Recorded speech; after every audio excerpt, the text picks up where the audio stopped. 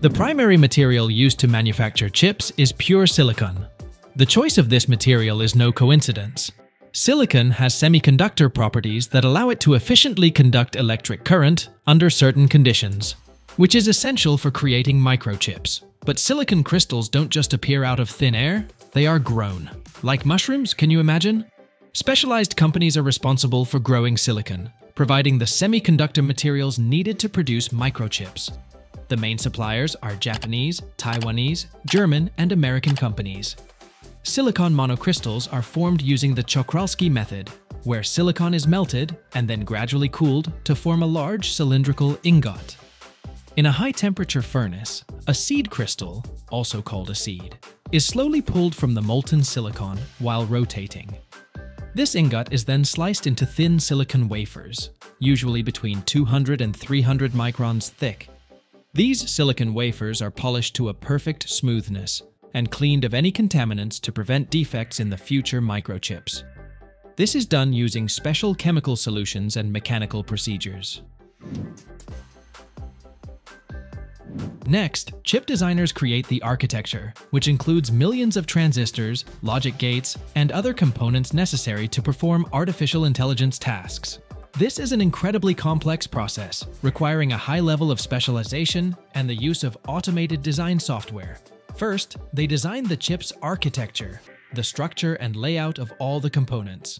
The architecture of an artificial intelligence chip may include graphics processing units, neural network processors, and specialized computing blocks designed for high-efficiency matrix operations.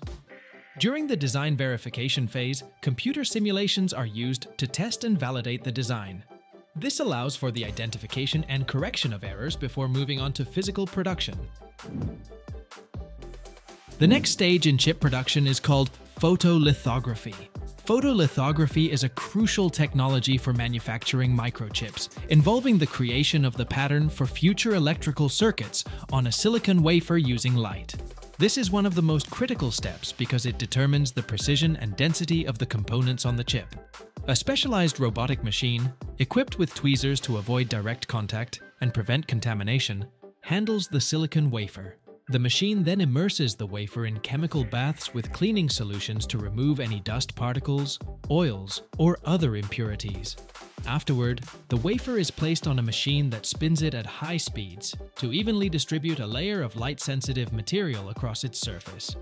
It's similar to placing the wafer on a fast-spinning disc and dropping liquid on top, allowing the material to spread out through the spinning motion. To apply the pattern onto the wafer, a process called light exposure is used. A machine, similar to a large projector, uses a photomask, essentially a template that allows light to pass through in specific areas. This projector directs ultraviolet light through the photomask, and the light reaches the photoresist only in certain spots. It's like using a stencil for painting, where the paint only goes through the cutout areas. After exposure, the wafer is again immersed in a chemical solution, but this time to develop the image. The solution dissolves the parts of the photoresist that were exposed to the light, or the parts that were not, depending on the type of photoresist. Think of it as developing a photograph, where the details of the pattern emerge in the chemical bath. Once the image is developed, the wafer moves to another machine for the etching process. This is similar to carving and is called etching. The machine either sprays gas plasma onto the wafer, dry etching, or immerses it in a chemical solution, wet etching, to remove the unwanted material, leaving only the necessary parts behind. In the final stage, the wafer is cleaned again to remove any remaining photoresist. Machines immerse the wafer in chemical solutions or use special laser technologies to ensure it's thoroughly cleaned. Can you imagine how much micro-level work goes into all of this, just so my friends can ask artificial intelligence how to approach a girl? Or, get this, I overheard some girls asking ChatGPT to do tarot card readings for them. So, here we have people and machines working hard, meticulously developing technologies, and then someone's like, pull a card of the day for me. Admit it, do you get asked to do that kind of crazy stuff often? Anyway, let's continue. After the remaining photoresist is removed, the silicon wafer undergoes a visual inspection using microscopes, but it's all done by automated systems, robots and cameras scanning for even the tiniest defects to ensure everything is flawless.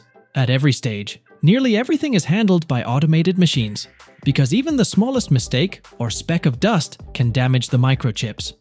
Humans mainly monitor the process, adjusting machine settings and troubleshooting if any issues arise. To create regions on the wafer with different electrical properties, a process called ion implantation is used. This involves introducing impurities into the silicon. Ions of a specific material are accelerated and embedded into the silicon wafer, altering its semiconductor characteristics.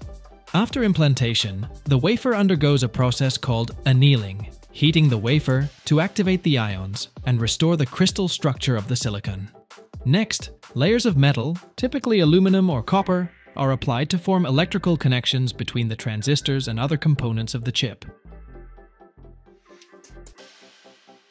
After manufacturing is complete, each chip undergoes a thorough inspection for defects and a series of tests to confirm its performance.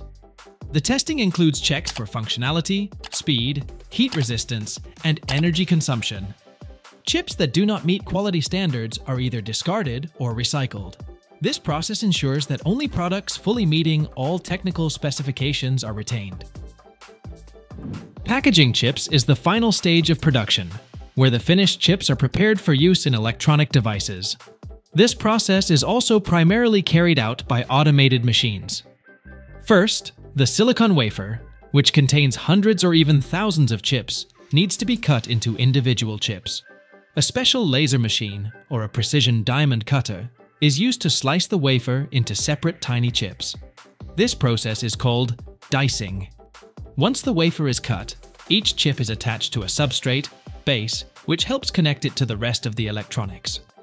An automatic die attach machine picks up each chip and precisely places it on the substrate, using a special adhesive or other material to secure it in place. For the chip to interact with other components, it needs to be connected to the substrate with very thin wires. This is done using a wire bonding machine, which welds fine gold or aluminum wires that link the chip to the contacts on the substrate. After the chips are connected, they must be protected from mechanical damage, dust, moisture, and other harmful elements. To achieve this, the chips are enclosed in protective casings. An automatic chip packaging machine covers the chip with a special plastic or epoxy resin. This process involves encapsulating the chip in a protective material, creating a durable casing around it. After testing, the chips are marked with information such as the model, serial number, and other relevant data. This is done using laser marking machines, which quickly and accurately apply all necessary information to the surface of the chip's casing. Once testing and marking are complete, the chips are packed into anti-static boxes or specialized plastic tapes for easy transportation. Automated packing machines organize the chips in rows, package them in special containers, and prepare them for shipment to customers. The chips are inspected to ensure they meet all standards and are ready for transport. This process is overseen by logistics personnel and automated systems, which manage the warehouse, sort the products, and handle shipping to clients.